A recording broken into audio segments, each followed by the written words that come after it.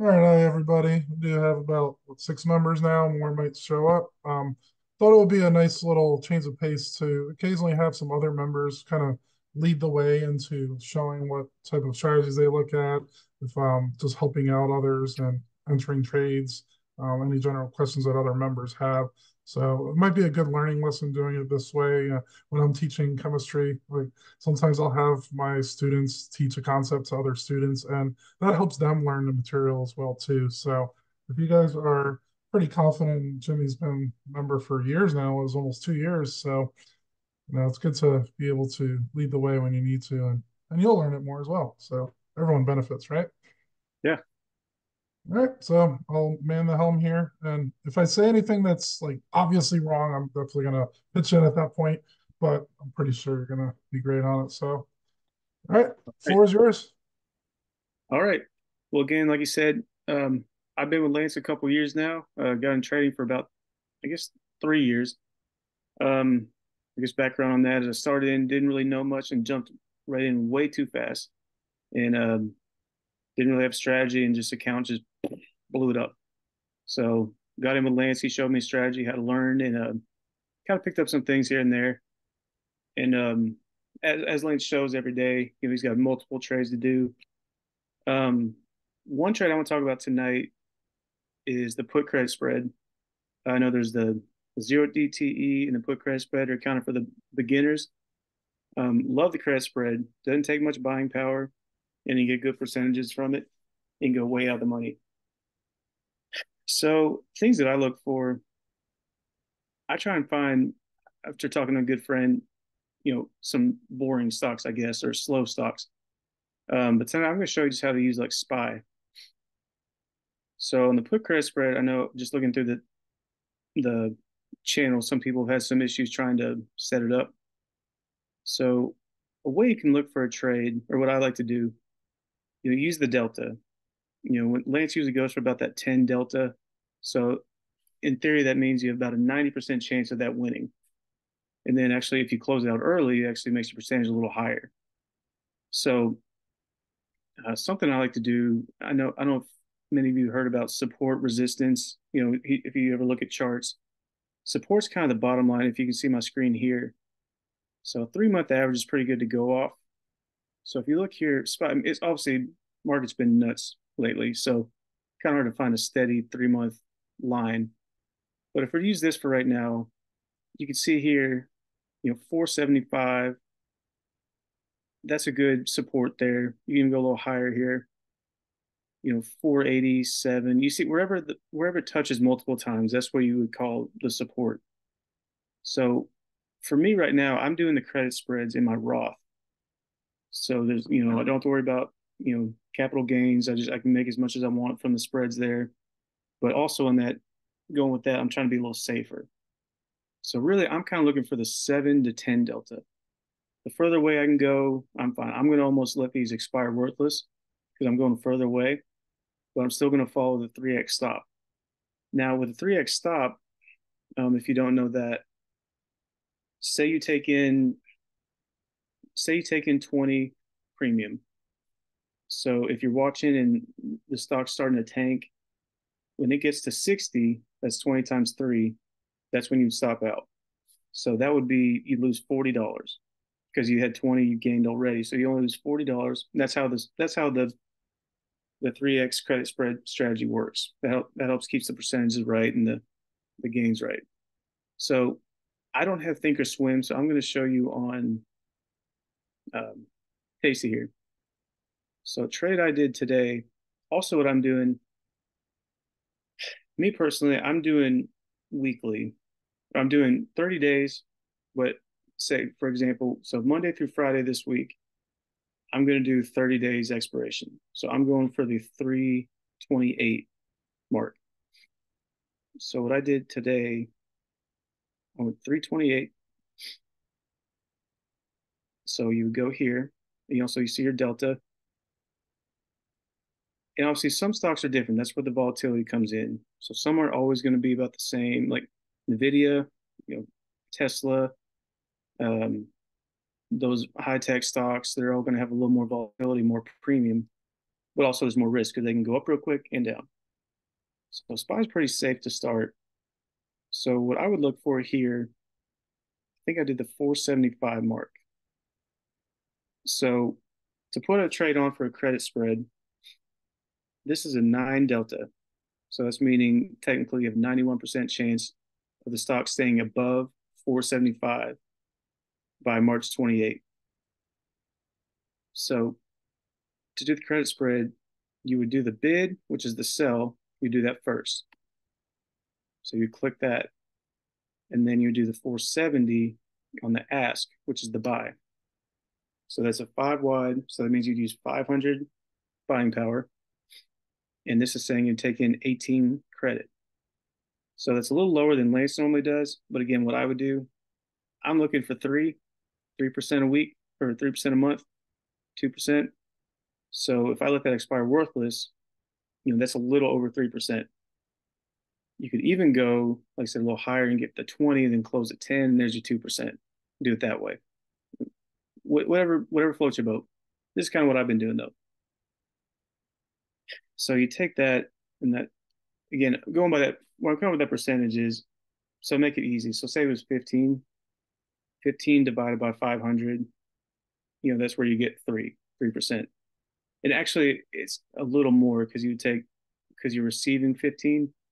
So it'd really be 15 divided by 485. I'm not good enough in math to figure out that number, but just for easy math You for you, got it that's how right. you come up with that number. Yeah, So you this, just take the 500 and subtract the 15 premium. You got it right. yeah, okay. So whatever that percentage is, that's what you would gain up front.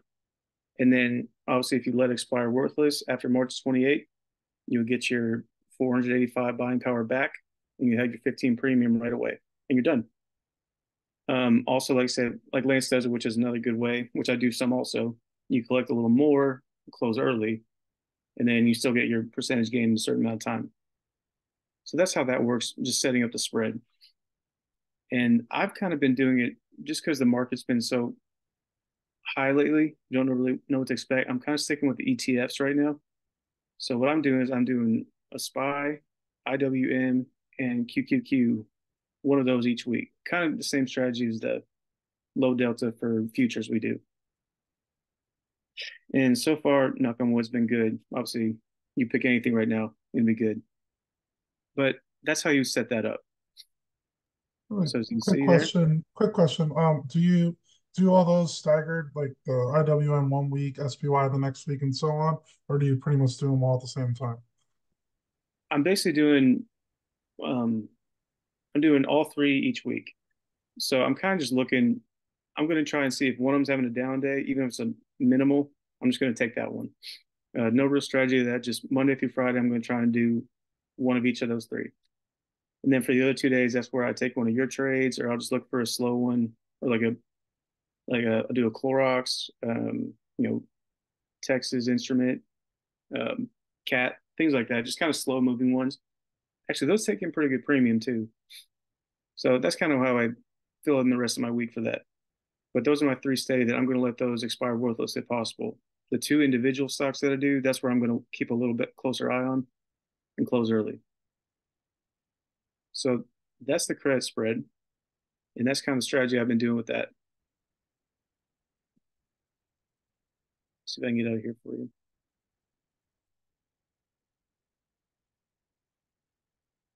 You can just click clear trade on the top right. It needs to get out. There we go. Good to see my whole screen. Okay, but say if you want to do, I like to use Robinhood just because it's easier for me to see the lines. So say you want to take a stock, there's another one you can look at. 1 second.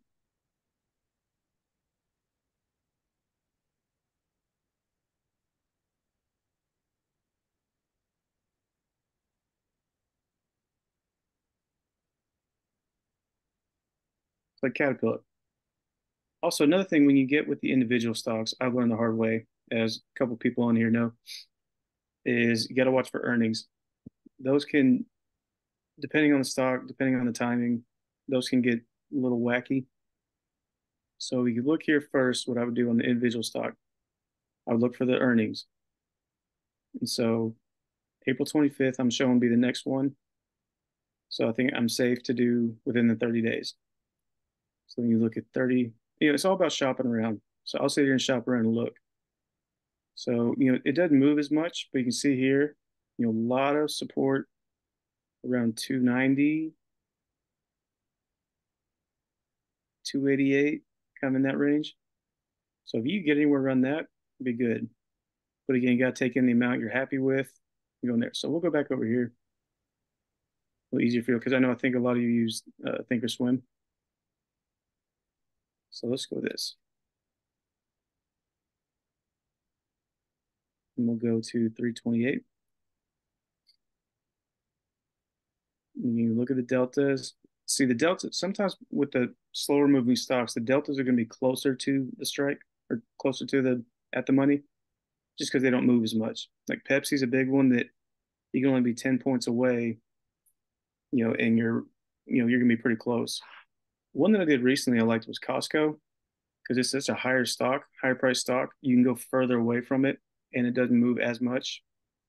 I did actually an iron condor on that recently and got away with that. So say here, what was it about 290? So yeah, let's see what we can get here. 290. Remember, we click the sell, the bid is sell, and then the buy, the ask. Those are your 5 wide. See, for the individual stock, that's probably a little low. It's only 16. So we can go back. And that's why you still be about the 10 delta. I wouldn't want to go any higher than that. We'll see what that looks like.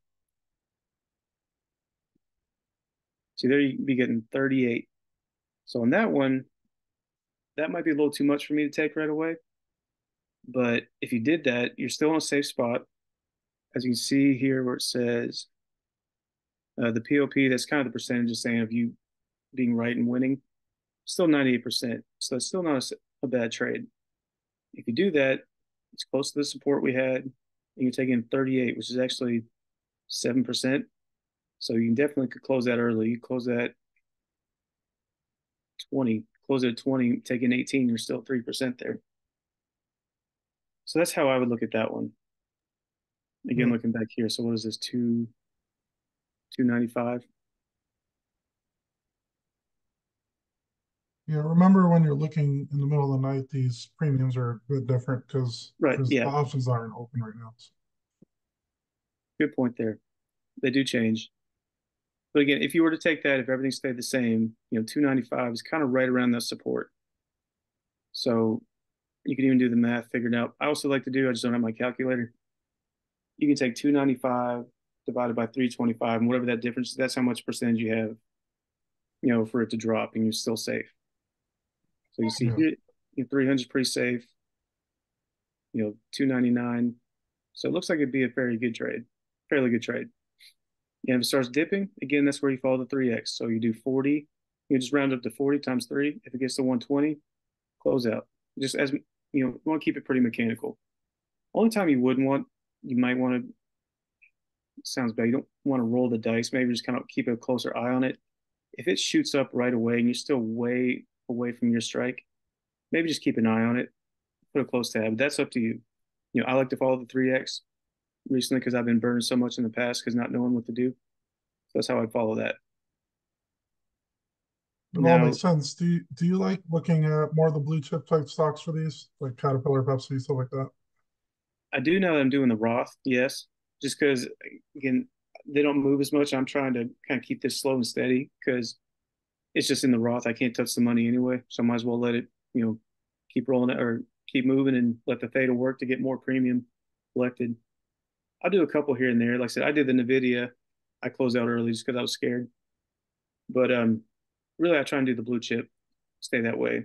I did Disney, I do Clorox, Cat, Texan. I'm liking the Costco. I'm going to look at it again after the earnings. But I've also experimented trying to do the iron condors on those, which is even um, kind of maybe goes a little way from the theta strategy.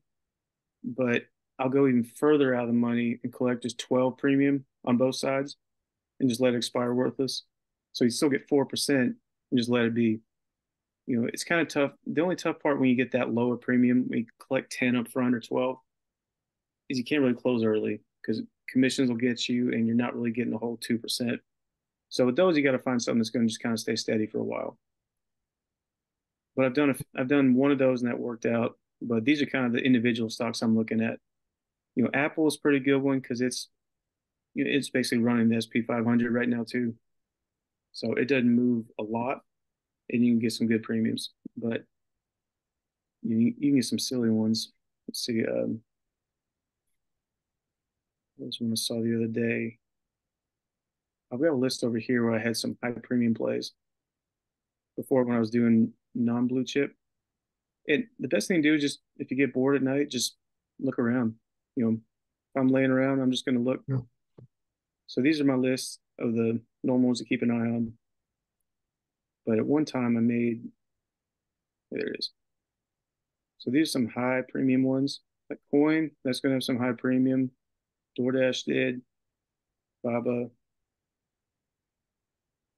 Let's see. Tesla for sure.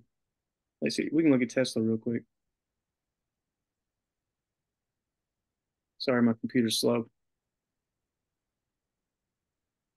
This is a similar methodology that I do when I'm looking for the daily trades too. I have a watch list of about 50 stocks, and then I do look at recent support as one of the main factors. So especially if I could sell below the recent support and still get good premium out of it, it usually ends up being an alert. Yeah, that's all. Yeah, I know you said you do that. I know you use TradingView too. I do also, but just not as much, like using the RSI when you show the really oversold. Um, to be honest, I just don't do it. I just kind of go like this, kind of shop around that way. Like Tesla, it's down 180. Another good thing, I heard this in another channel, which I didn't really click at first. If you're if you're hesitant about a trade, don't let it keep you up all night. If you want to close to break even just to get out, or for less than your actual target, just get out. There's always going to be more options, more trades. So you want to do whatever you can just to save your buying power. You're basically just putting it in, taking it out when you can. So if it's not one that works out, oh well, you can do it again down the road if that makes sense to people. Yep, sounds good. We have about 10 minutes left, so let's leave it open for questions. Okay. Matt wrote, do you look at trends, like trends in the recent stock price? But looking at the trends, I guess that would be kind of looking at the 3 month. Um, this is all I look at if you're looking at the screen, Matt. Was you said it was Matt? Yeah. Yeah. So the only trends I'm looking at is just that how many times it hits that bottom spot. So right here, the only trend I would look at is it's hitting 184, 187.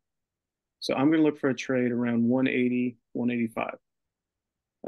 I don't, like I said, I use TradingView every now and then. When I was doing the zero DTE, I used it more. Um, but really, I just kind of look at the support lines on the graph right here. Hope that answers the question. Yep. Sounds good. We'll leave it open for questions. Anyone that could unmute your mic and just free questions as you have. You could ask me or Jimmy.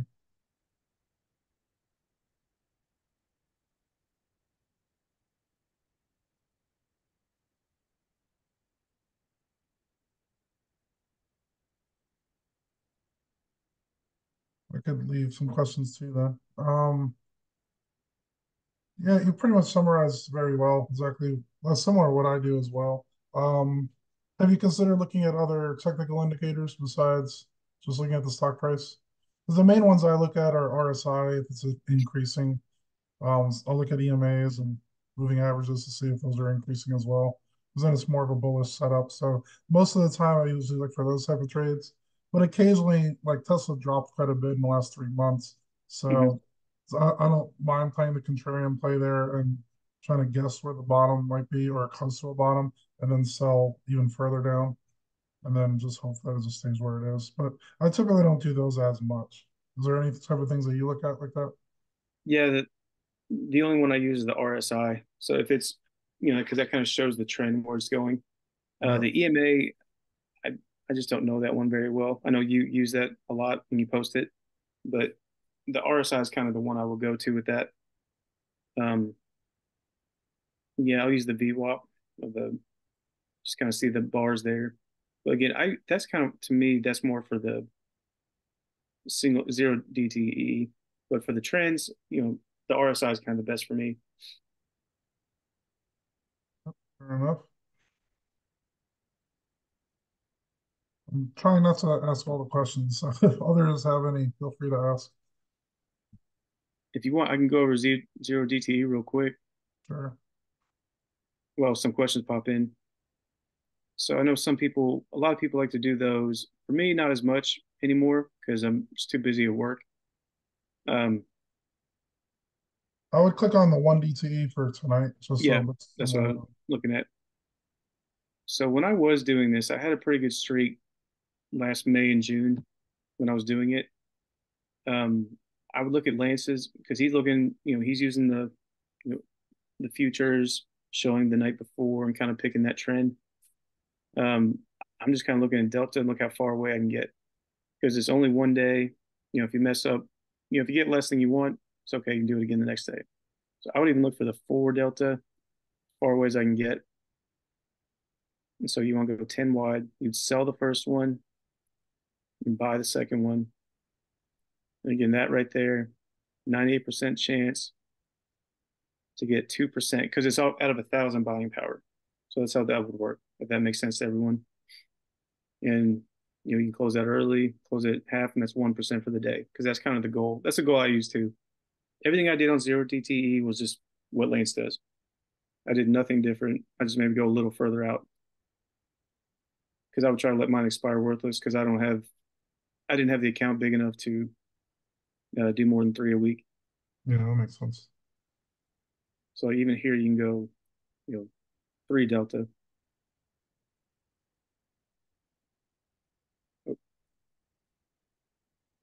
As you can see there, that collects 1.5% if it expires, or close, a little over 1%. But that's a whole Yeah, nother topic when, because we're talking when about I credit do the spreads. math, when I do the math on these, like once you do them long enough, you'll realize if you do just a put credit spread, it's $5 pretty much. If you do the iron condor, it's 10 because you have to do both legs. Just say that again. So if you do like a put credit spread, it'll be $5 in commissions pretty much. And if you Oh, do a iron condor, just double it for $10. So I usually subtract that out when I'm trying to figure out the returns anyway. okay, yeah. I got a But few really, more got a few more minutes left. If anyone else has any other questions, it's be a good time. yeah, I would say the credit spreads they're as easy to start out as they can be. You know, Yeah. pretty simple setup, good premiums. I said, I don't know if anyone uses Robinhood. That's where I started using. I just keep it open. It's just easier to set up.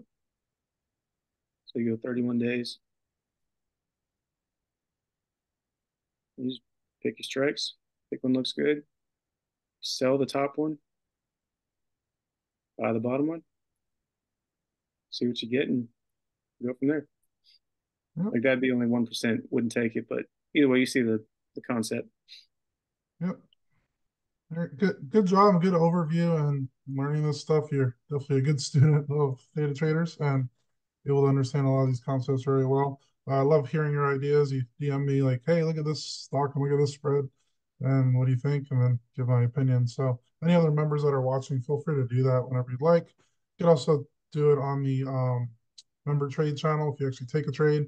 That's not one of mine, just to keep it more open communication for others to like consider different positions too, because there's plenty out there. Don't feel bad that you miss one. And like I can't do anything about it. There's plenty of opportunities out there. Um, I've been using a fairly standard like a Bollinger Band watch list at times, Yeah, and you then mentioned that. yeah, if I see a lot of positions that are pretty much near the top of the Bollinger Band but not quite there yet, it's usually going to have bullish momentum anyway. And then at that point, you can just easily sell a put credit spread against it. Yeah, So, the biggest thing I'm doing, it may be too simple. I just try to keep it as simple as possible. I look at the delta, make sure I can get the premium I'm happy with, and right, let it ride. sounds good. And if So, anyone has any questions, they can reach out to me. I'm no genius, but I can at least answer the simple questions for you, kind of yep. help it go. You want to share your Discord name? You what? Do you want to share your Discord name? Oh yeah, I think was it Yimmy Give me, 28. Yeah, Yummy 328. You post pretty regularly there. Yeah, Hi Don, you came in a little late. We're about to finish, but we do these pretty regularly, and That's fine. I think it's a good Turns idea. out I haven't used Zoom in forever and Uh, had to download. all right, sounds great. We're gonna do this more regularly. This is actually the first one that we actually had someone else host the Zoom. I'm just here to moderate and ask questions as we have it. So if at any time down the line, if you ever want to do that, feel free. You can hide your camera too if you'd like. Either way is fine with us. So yeah, we're All gonna right. all right. So we're gonna end the session now because I actually have another one-on-one Zoom in a few minutes. So again, if you want to ask Yumi any questions, Yumi, what was the number? 324. I don't this remember the is numbers. this is my baseball number 28. Give me Yumi 28. 20. There you go. Yep. So yeah, feel free to ask any questions. Anyone else on the meeting, if you ever want to host one of these, like don't feel too shy about it. We're all trying to learn anyway.